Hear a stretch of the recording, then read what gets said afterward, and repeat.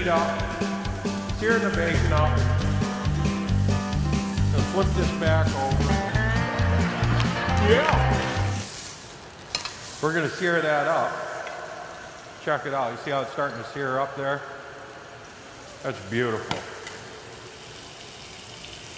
Start to sear that up. I'm gonna put one more toothpick in there. It's fun. Our family gets together.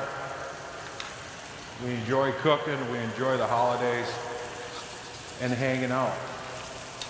My dad just got back from Alaska. He was up there for a couple weeks. Went on a cruise.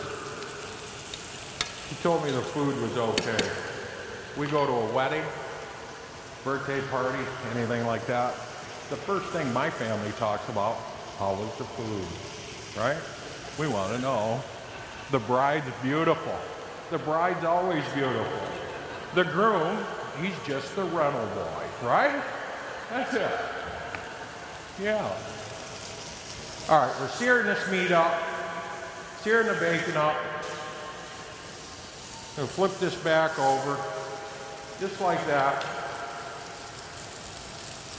We're gonna leave that roll just like that. We're gonna take this and we're gonna put it in the oven, 350, 400 degrees, 15 minutes max for a chunk like that, right?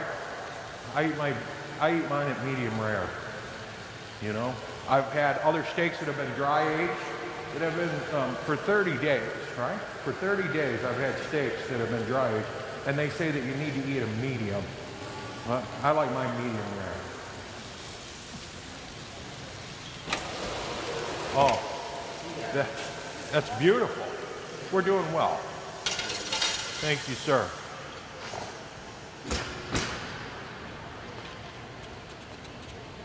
All right, we have some of our meatballs here out of the oven. And we're gonna take and put those, I can run this spoon right here. We're gonna put these in the sauce.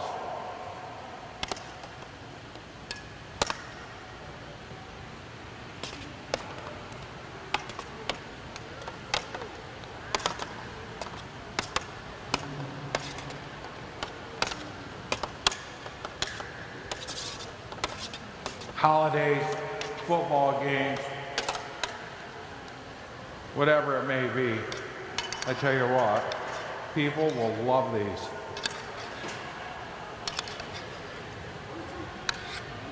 Turkey season back in Michigan.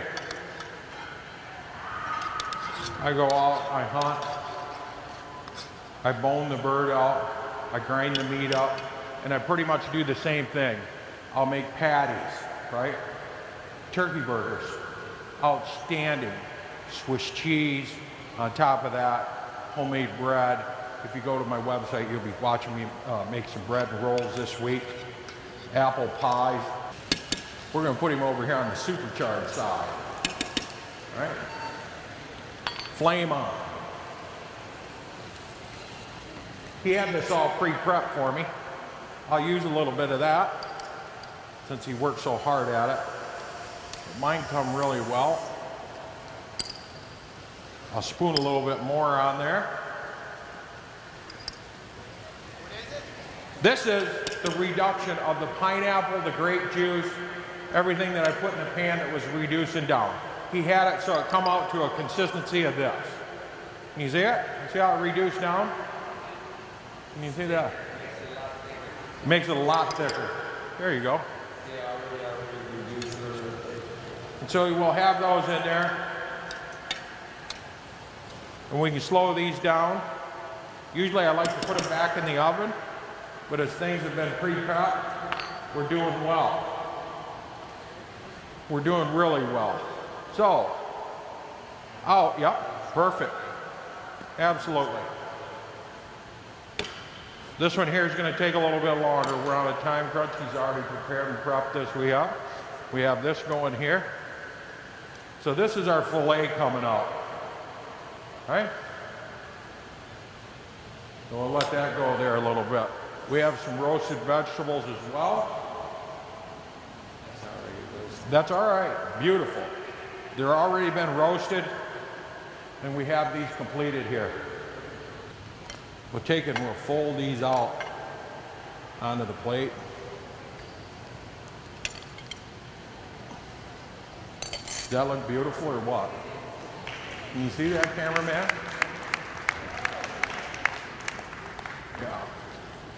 Here comes the filet.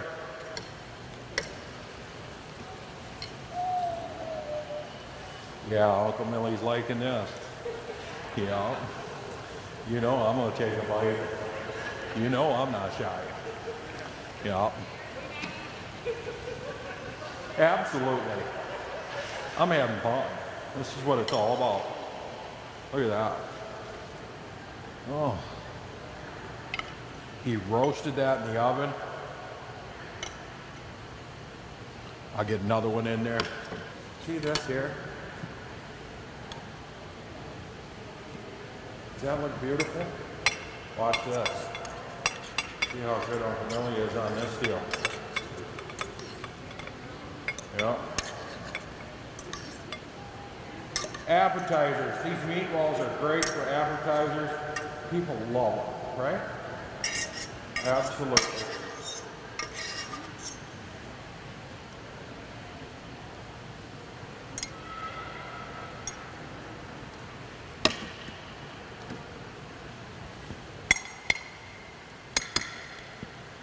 Put that down. I'll clean this up a little bit.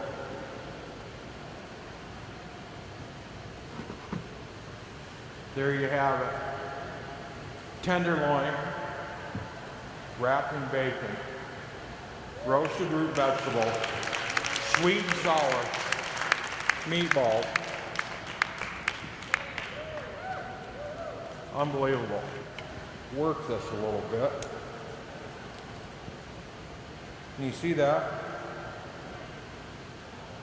Is that beautiful? Yeah, this bite's mine. Mm-hmm.